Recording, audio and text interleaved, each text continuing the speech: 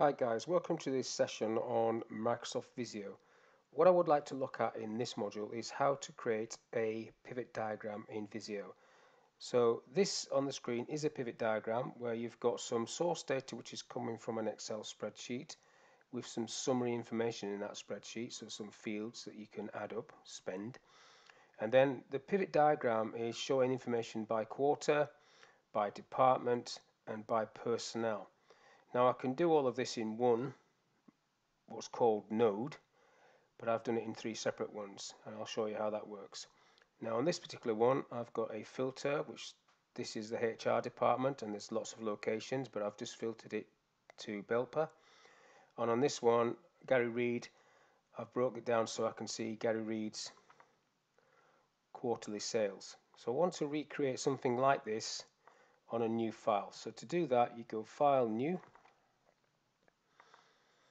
Now the pivot diagram is sitting there because I've been using it, but if you haven't used it, it sits inside the business category, and then it's near the bottom on the left there, pivot diagram. Click Create, and then it will start a wizard, and you select the type of data that you're trying to bring across. So I'm bringing an Excel spreadsheet, so I'll click Next. Now if you haven't actually done this already, it will not be in this list, but mine is. You will have to browse for it. Next. Now I've got a spreadsheet set up that's just got one sheet called raw data, but on that sheet I've named the actual data range data, so I can just select data. Then next. At this stage you've got the option to deselect any field that you don't want to bring into your diagram. So at the moment I'm going to leave all those as they are, but you could tick some of these off if they're not relevant. So I'll leave that as that. Okay, and then next. And then that finishes the wizard, so you can click finish, and then it will drop a pivot node, what's called a pivot node, onto your diagram. So there you go, pivot node, and above that there's a title which is quite hard to see. If I change the font to black, you should see that, which just says data. Now this one has got it summarized by dates because that's what's ticked there, but I'm going to take that off and tick spend and take the tick off that one. So now it's saying the total spend. Change the title to quarter spend because that's what I want to do first off, and click back onto this. When you do a pivot diagram, you get a tab at the top that says pivot diagram where you've got some information there. Now normally you would have this legend coming up, and if I just zoom in a little bit, it just tells you basically where the file, this data source is coming from and the last time it was updated. I don't want that on there, so I'm just going to take that off. The title is there, title on off, and then you can just move this around as you wish. Now what you have on the left hand side are categories, and you can add these categories to your top node. And I want to add first off quarters, so I'll click on quarters, and it's going to add the quarterly totals in for me for this company. And while it drops them in, the alignment is up to you. You can change the alignment or direction from these two buttons. You can move things left and right, so if I wanted the first quarter to be, or the second quarter to be first, I could move it left. I don't, so I'm going to leave it as it is. And then you can add categories, additional categories underneath these ones. So for example, if I want to look at department underneath this one, I'll click on department, and then it should drop the information in there. There's quite a few different departments, so sometimes it can take quite a bit of time while it's trying to get the data. You just have to be patient and wait for it to come in. So there's the data. Now it's all coming underneath across the bottom like that. I don't really want it like that, so this is where you need to play around with alignment. So if I try top, then that's good. I like that. It's going down as opposed to across, but it's totally up to you how you set that up. So that's basically how that works. And if I want to do a filter on this one, so I've still got it selected, so I can click on filter, and then it's wanting me to click on department. So if I click on filter,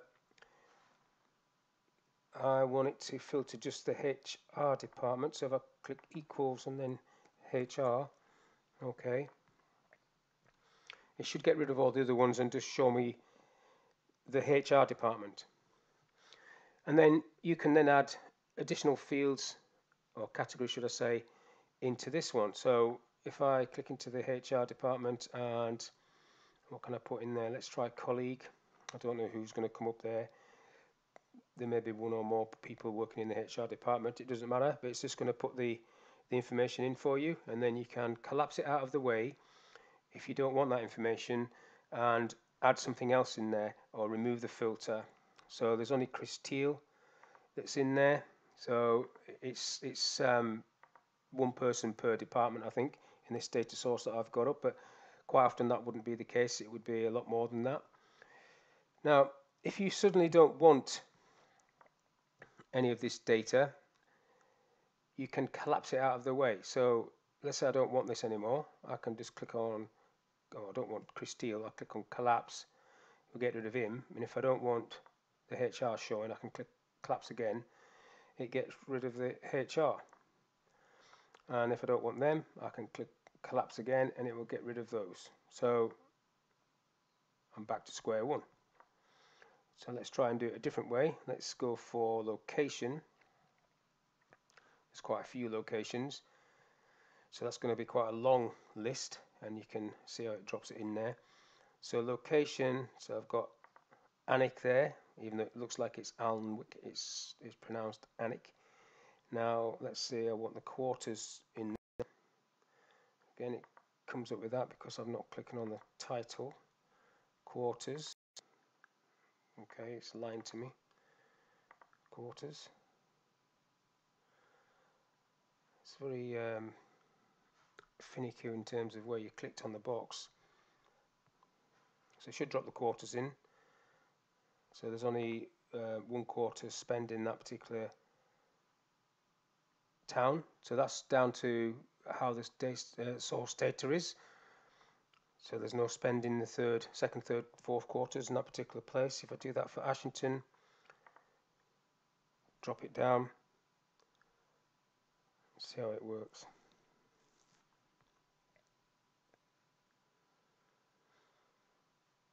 Now there may be more than 1 quarter in Ashington. No, there's not. So it's all dependent now the source data is. I'm trying to think where there might be some more than one. Maybe not. I think these have all. Try Derby quarter.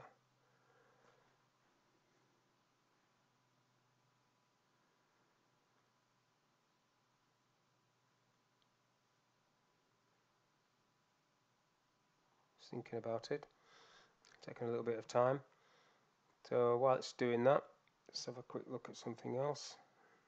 There's only one in that one as well. Okay, so let's knock these off. Let's collapse that down. In fact, let's collapse it all down.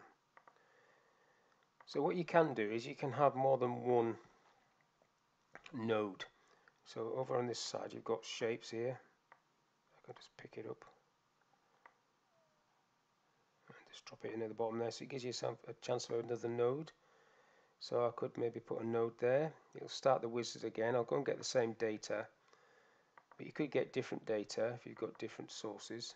I'll just follow this through and then finish. So that will do exactly the same. It's still an automatic alignment, so if I change this to spend as well, I don't want the date in there, and just move this one across.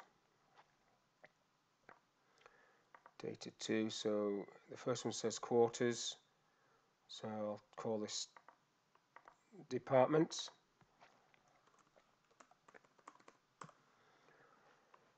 And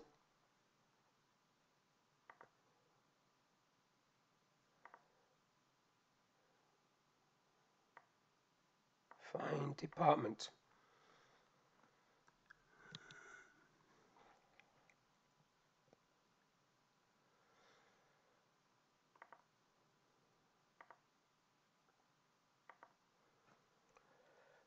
Okay, so what has it done there? That's sent that all the way down there, so I need to move this one.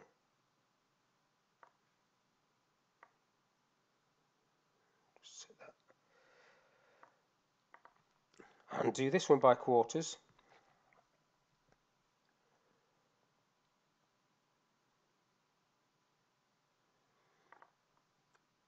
Change the alignment and zoom it down a bit. Change that font color. So department, quarterly spend. Let's just move this up to the top.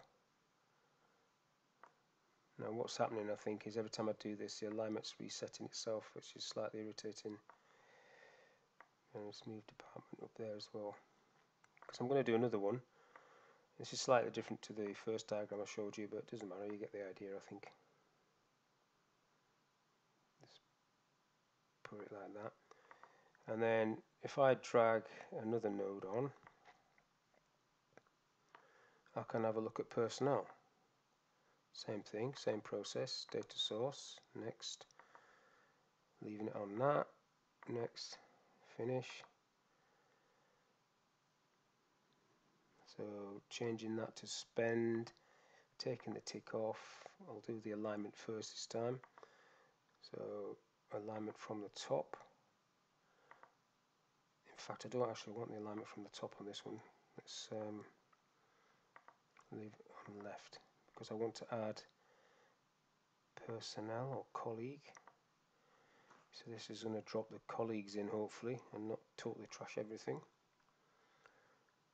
Now don't forget, every time the source data changes, so will this data, if you've got it set up on an automatic refresh. So there you can see each person and what they've spent. And if I click on this and maybe just go a bit mad here, add a quarter. I should have done the alignment first, but it doesn't matter. You'll see how it works.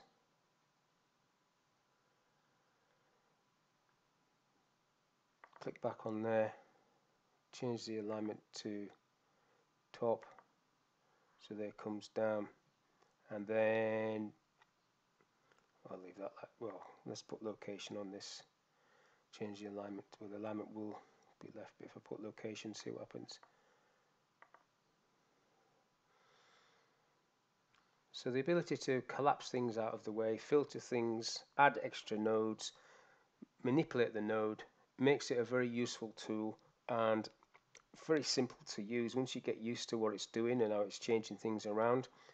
And when it does stuff like that, slightly irritating, because I wanted that to go left.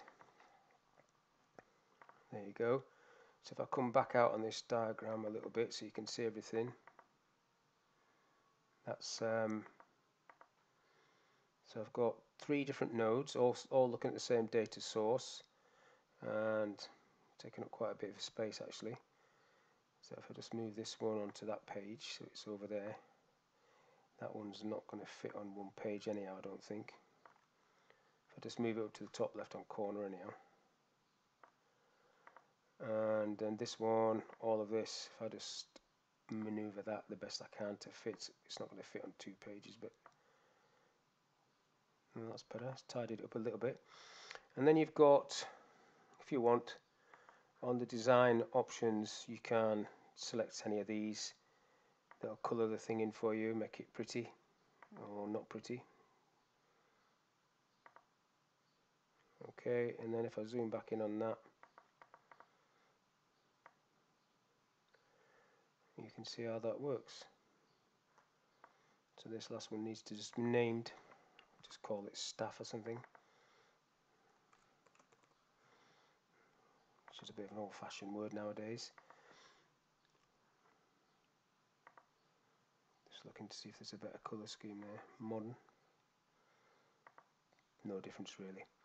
But basically that's how you create a pivot diagram, and then how you can manipulate the pivot diagram to show you the data in a way you want. And don't forget, if you want to get rid of anything, you can just collapse it out of the way like that, and you can go back to your default node, so there's nothing there, and then you can just add it in again. And every time the source data changes, you either refresh manually or you've already set it up in options, as I said before. So hopefully that's been of use to you and you can get your head around that, and don't get frustrated when it's not doing it immediately, because there is a bit of a time delay sometimes when you do add categories, especially if you've got a large data set. So it's all down to the size of the data, I suppose, is how quick this will update. But that's the end of this session. Hopefully you enjoyed that, and I'll see you on the next one. Thank you for your time.